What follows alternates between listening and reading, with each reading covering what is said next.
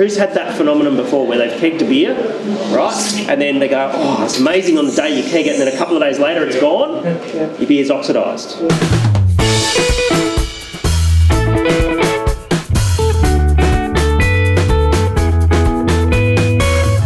Okay, we all know oxygen is bad for beer, but just how bad is it? So you're about to see a presentation Helen ran during our Good Beer Week event that we held a few months past.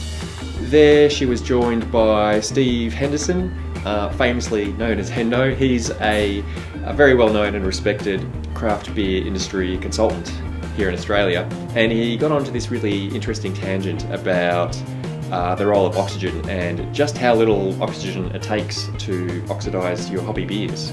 He starts out using some numbers which you might think are a little bit abstract, but hang in there. He goes on to give a really good visual reference for just how little oxygen it takes. So let's get into it. How much oxygen do you think is acceptable in a beer? How much dissolved oxygen do you think is acceptable? It's not zero. 12 parts per million. 12 parts per million. Anyone else want to throw a number out there? Oh, wow. Once the beer's all done and canned and all that sort of stuff, the most DO is 100 parts per billion. And that's even a big number. So most breweries are hitting 50 parts per billion at the moment. So 100 parts per billion. How we actually measure that in a brewery is we use a machine called a low-range dissolved oxygen meter, low-range DO meter. Little machine, about yay big, $30,000. Okay, so I have to. I'm very lucky.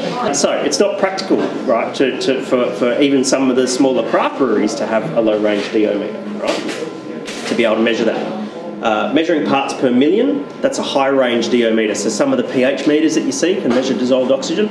Great for soil, great for water, not for beer. Okay.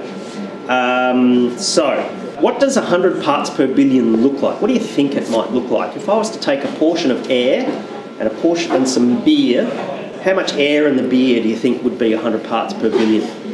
So air is about 21% oxygen, okay? If I was to take, and just going on a basic assumption that it's 100% going to dissolve into the beer, 0.45 millilitres of air per 1,000 litres of beer.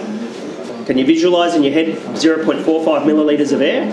Or 0.45 millilitres of anything? It's not much. Can you picture 1,000 litres of beer? Pretty easily. That's 100 parts per billion. So, you guys, my Braumeister is 20 litres, so I do 20 litre batches. So divide that 0.45 millilitres, right, by, well that's 20 litres, it's like 0.2%. So divide 0.45 by 0.02, and that's the amount of air that is allowed to hit your beer in 20 litres. Make sense? So let's say you're a person who brews in I brew in a 𝗧𝗠𝗘𝗦𝗧𝗔𝗠𝗣𝗦, I ferment a 𝗧𝗠𝗧𝗧𝗦, right? And I transfer, I pressure transfer, use CO2 to push the beer out into my corny keg. What do you think the volume of the hose would be? Would it way too much? Exactly. It's spot on, right?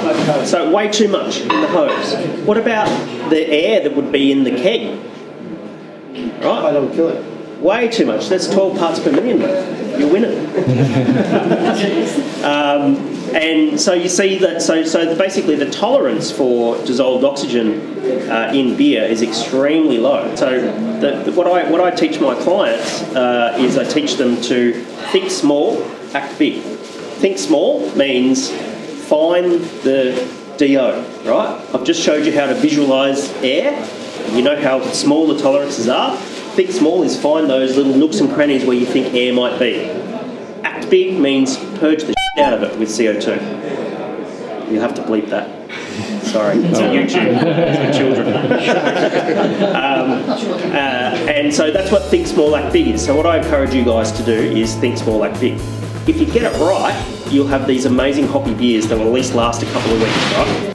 So are you all freaked out yet? Don't worry, Hendo did go on to say that we should try and not be too hard on ourselves as home brewers, because there is only so much you can do at the end of the day, especially if you're bottling. We can't all be doing airless transfers and purging everything with CO2, but if you are doing that, it's probably for the best. So I hope you did get something out of this video. does just go to show how little oxygen it takes to potentially stale your beers, particularly the hoppy ones. If you want to see more of Hendo, you can do that at his YouTube channel, Rockstar Brewer. I have put a link to that in the description there, just a little shout out to him.